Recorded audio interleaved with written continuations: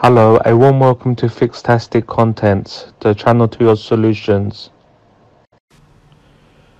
Hi guys, today in this tutorial I will show you how to unlock the lock screen of an Android phone without wiping it to factory settings.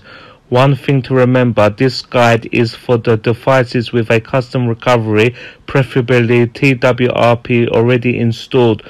So if you want to learn how to install the TWRP recovery, please find a video on how to install TWRP recovery on my channel, or find a link to that video in the description.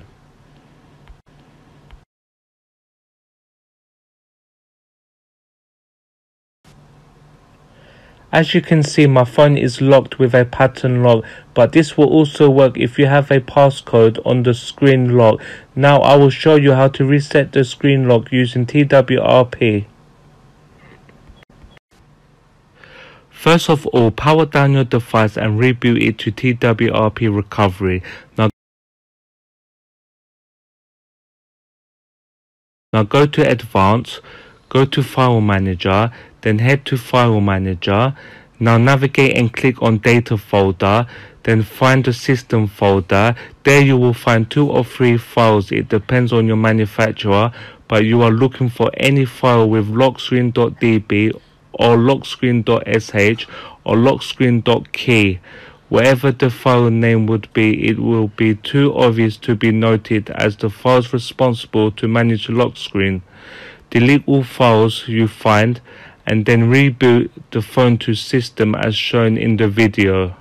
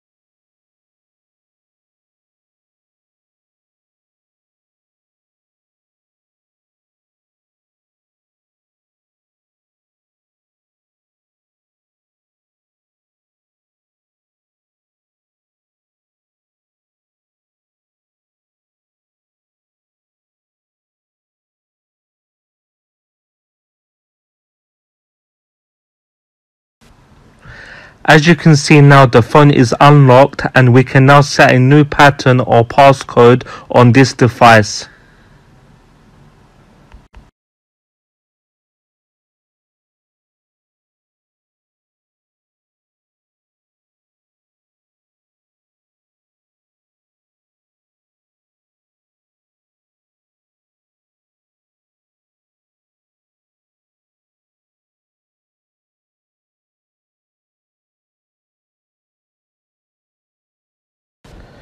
Thank you for watching this video tutorial. Please like, comment and subscribe for more contents to come.